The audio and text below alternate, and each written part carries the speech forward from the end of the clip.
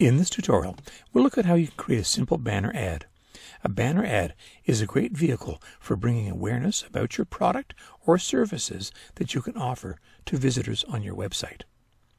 When creating a banner, you'll need to make a couple of decisions before starting. Is the banner going to be animated one and may entice the viewer to click on it, or will it be static? The next decision is horizontal or vertical, and you'll have to decide which format benefits your site layout and also which will be the best format for your ad. In PaintShop Pro, there are a number of preset blank canvases. Under the File menu, I'm going to select New. And here you can see on the left-hand side, we have a number of different preset categories. I have user presets. I haven't created any as of yet. We have photo. These are some default photo sizes. Paper sizes. Here we have various banner or web sizes, and I can scroll down and you can see that we also have mobile sizes, card and envelope, presentation, or social media. Let's go back up to the web sizes, and in here there's a number of standard banner sizes and whatnot.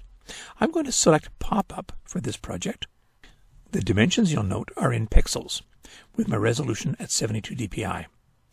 I'll leave it as a raster background and I want it transparent, so I'm simply going to click OK. Let me go ahead and close off this other file.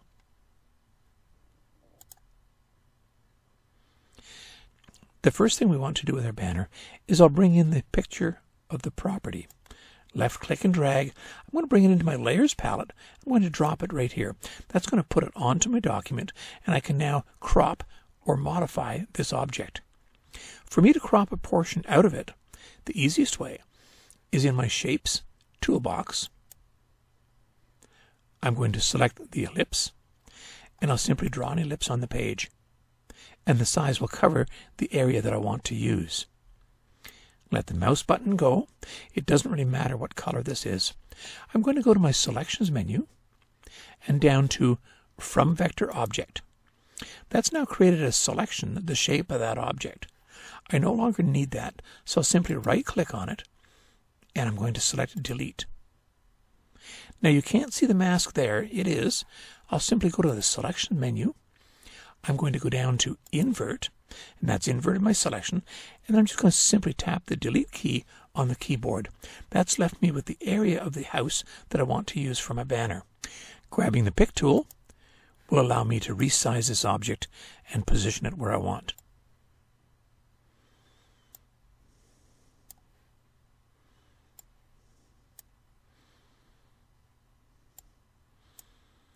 You'll notice I have a promoted selection.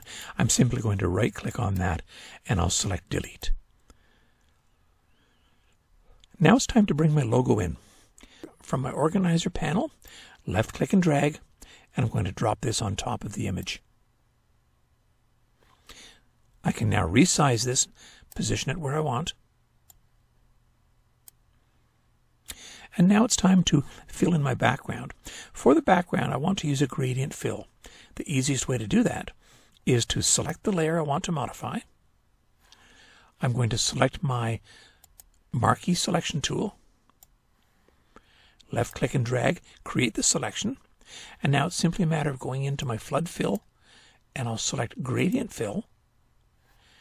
And I can now drag top to bottom through this. Notice that my control bar is not perfectly up and down. I can easily fix that. On the property bar at the top, I'll just make that 80. Now I'll want to change the color of the gradient. I'm going to start with my lighter yellow. I'll drop it at the top. We'll go to the gold color. I'll put that in the center. And then the darker color at the bottom. Now, of course, if I wanted to, I can move these up and down. I can also drag other colors along this bar, and I'll add that to the fill. I'm going to select my logo in my Layers palette. Then with the Pick tool selected, I'm going to go to my Effects menu, then down to 3D Effects, and I'm going to select Drop Shadow. This allows me to give this object drop shadow. It's easy enough to use. All I need to do is move this around, and you can see how that's going to change the drop shadow. I also have the ability of creating presets. Now I've already created one, so I'm going to click on the drop-down menu, and I'm going to select banner. Clicking OK will apply the drop shadow to this object. I'm going to apply the same drop shadow here. So again, Effects, 3D Effects, Drop Shadow, and then I'll click OK. And finally, for this image, I want to add the text. I'll select my text tool in the toolbox, click on the page. I'm going to set my font to Arial. I'm actually going to be using Arial Normal. And now, through the magic of copy and paste, I'll do a Control V, and that's going to drop my text in the document for me. I'll accept that action. I'm going to select my Pick tool, and I can now position this text in place.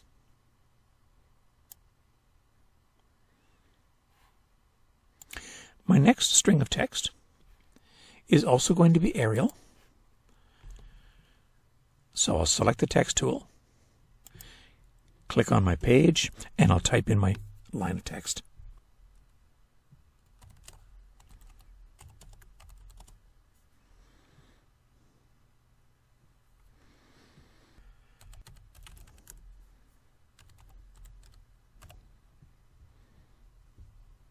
Select that action, and now the final string of text. I'll grab my text tool, click on my page. Now this piece of text, I want to make this impact, so I click on the drop down, and I can simply type in IM, and that's going to scan me right down to the letter I for the font type.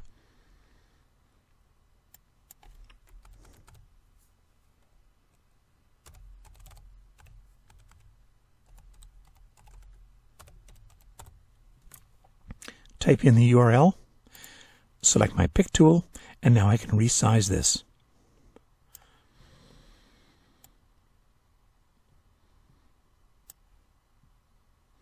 I'm going to stretch this out a little bit.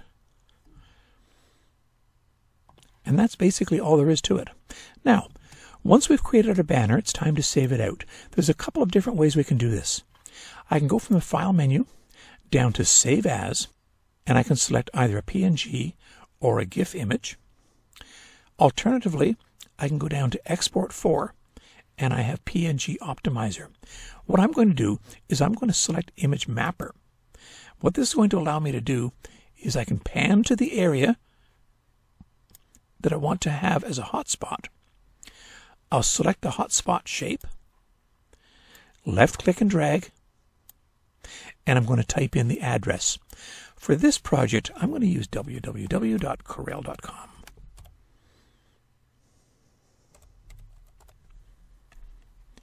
The format I want to use is a PNG,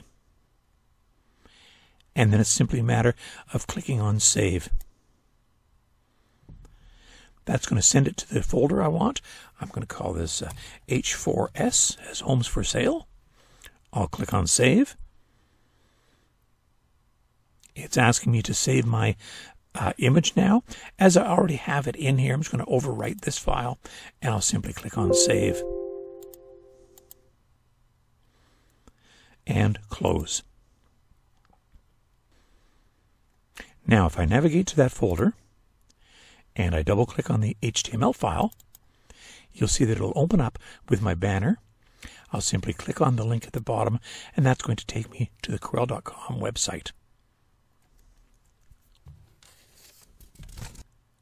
So that brings us to the end of this project on creating a simple web banner in PaintShop Pro. If you have found this tutorial on YouTube while searching for training content, be sure to head on over to the Discovery Center at learn.corel.com for more equally informative videos. And if you wish, subscribe.